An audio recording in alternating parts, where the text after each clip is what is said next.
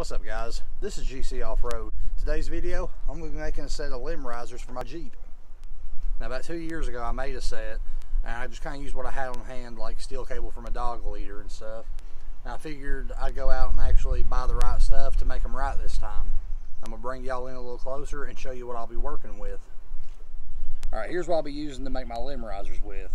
I went to my local home improvement store and I picked up 20 feet of 3/16 inch steel cable, and I cut it in half and trimmed it down to the size I'll need.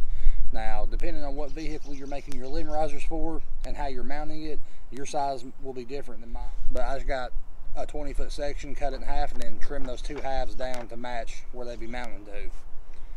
Here, I've got two turnbuckles. They were both closed loop, and I used my grinder to cut this side out.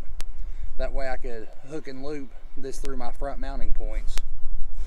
Now right here I've got a set of stainless steel carabiners, and these are what mount the limb risers to my roof rack. Also, for that end of the cable, I've got these eyelets that make a loop in the cable so the carabiners can clip through it like such. I picked up a couple of packs of these 1/8 inch ferrule and stop sets, and other than that I got a pack of this heat shrink tubing. I think it's 5/8 inch diameter, or maybe a 1/2 inch. I'm going to use that after I put everything together to clean up the ends of it to where you don't see the ferrules on them, and just make it look better.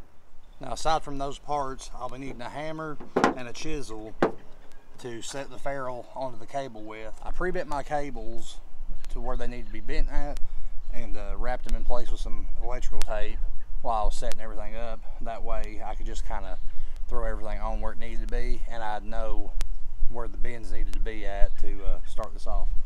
Now, the line I'm using for this has a rubber coating on it that was not going to work with the ferrule I'd bought, and I don't want to get no more of it. So what I did was strip the coating off of it, and now the cable will fit onto it. First thing I'm going to do is take one of my ferrules, hope I'm pronouncing that right, and slip it over just like that. Then I'm going to take one of my turnbuckles and add it to it, slide it over. And then I'm going to take my cable here, bring it back down, and slide it down through there.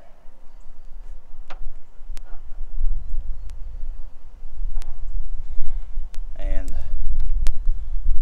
that's what I'll end up with. Now what I'm going to do is set this against something hard, and then I'm going to take my chisel and drive down on the center of this where the groove is, and that'll pinch the two lines together. You can see I've got that hammered together. Now I'm going to go ahead and work on the other side. I'm going to do the same thing. I'm going to strip the insulation off the cable, but on this end I'm going to be adding one of these eyelet keeper things to it,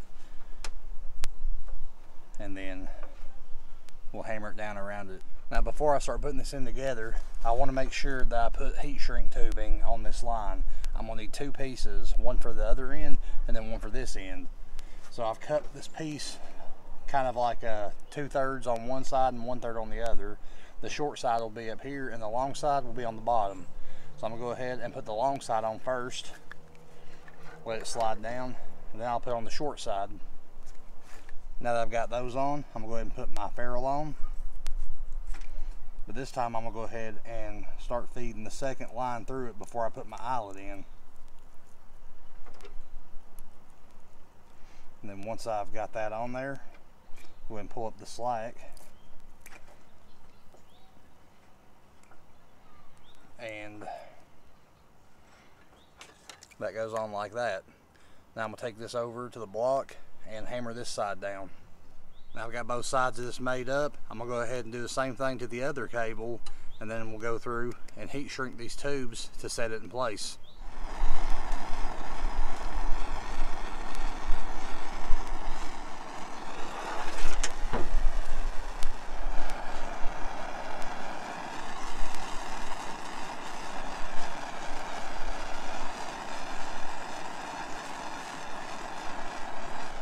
Alright, so I got that done.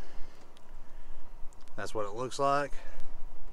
Now I'm going to do the same thing to the other cable, and we'll get these installed. Now to install these, I've got these mounts I made up on the hood. The way you install them may be different, but all I got to do is open the turnbuckle almost all the way up, slide it through the hole on the mounting bracket, and then take the other end that has my stainless steel carabiner on it and go up to the roof rack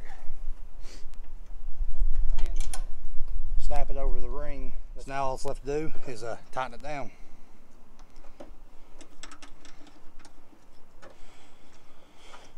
So I'll just hold onto the cable with one hand and tighten the turnbuckle until it snugs down. Now I've just got that hand tight, which is really all it needs. You see it don't deflect much. You could also use a pair of pliers or a crescent wrench or something to tighten it down a little more if you'd like to.